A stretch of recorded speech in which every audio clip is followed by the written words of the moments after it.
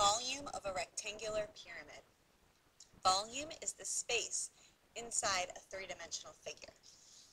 Here, I have a rectangular prism and a rectangular pyramid. They have the same size base and the same size height. The prism is bigger than the pyramid, meaning it will hold more water. The question is, how much more?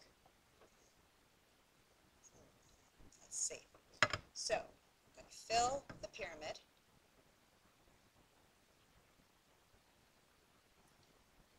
One.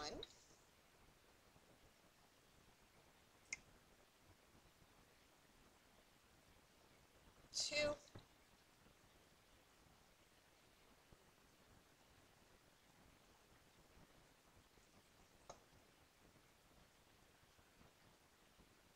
Three. 3 pyramids will fit inside the prism. So that means that the pyramid is 1/3 the size of a prism with the same size base and the same size height.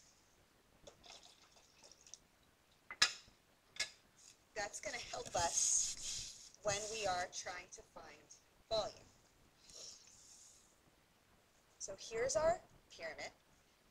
We have the length, the width, and the height. Now keep in mind, when we talk about height with pyramids, it's that straight up and down height. It's kind of like when you go to the doctor, they tell you to stand straight up and measure how tall you are. Not the leaning over height, it's straight up and down. So we know how to find the formula, we know how to find the volume of a prism, length times width times height. But remember, the pyramid, it took 3 pyramids to fill the prism. So it is 1/3 the size. So 1/3 length times width times height. All right, so let's go ahead and find volume. Write your formula. Volume equals 1/3 length times width times height. So plug in what you know and solve for what you don't know. So 1/3 times 8 times 6 times 10. The big question I always get is, how do we deal with this 1/3? Well, you do not want to change 1/3 into 0.3. And let me show you why. 1/3 is really 0.3 repeating. But a lot of times students get lazy and I just type in 0.3. If we did that and did 0.3 times 8 times 6 times 10, we get 144. Which is not the correct answer. If we typed in 0.3 and filled the screen with 3's, times 8 times 6 times 10, we now get 159.9 repeating.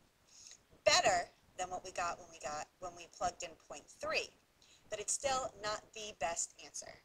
The best way to deal with this 1/3 is to multiply the 8, 6, and 10,